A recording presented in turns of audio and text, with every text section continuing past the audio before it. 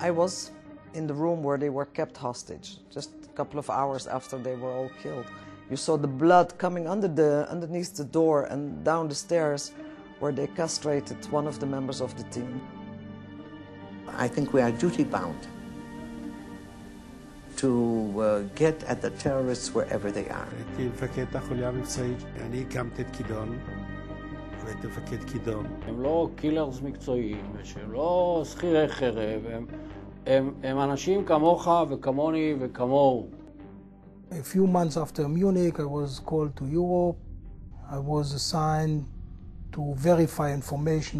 At a certain moment, I went to his apartment, knocked on his door, found out that he is in. We entered here, climbed up to the third floor, and once he entered the flat, the whole idea of the operation was that we will come, we'll enter and kill them, and that's a perfect surprise. Ali Hassan Salama was the head of Black September. He represented a certain capability, a certain function that was of importance to the United States government and to my position. Ali Salameh was only a person who been involved in assassination and terror. Well, I told him he was a bloody fool to go around Beirut the way he was going around Beirut. And I told him, I said, you know you're a target. Once the explosive been brought to this place, somebody had to mount it, and I did it.